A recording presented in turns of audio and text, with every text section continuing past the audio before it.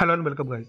Today in this video I'm gonna to show you how to remove categories inbox in Gmail account like promotion and social tabs.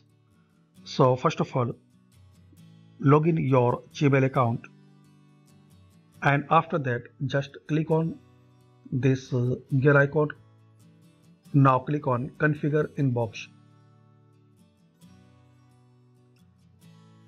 So now here is the option for removing categories tabs like social. So uncheck, promotion uncheck, update uncheck, and also if you want to keep, so just check, and after that click on save.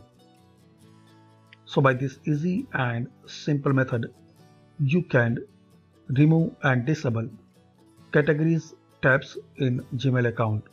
I hope you like this video. Thanks for watching this video.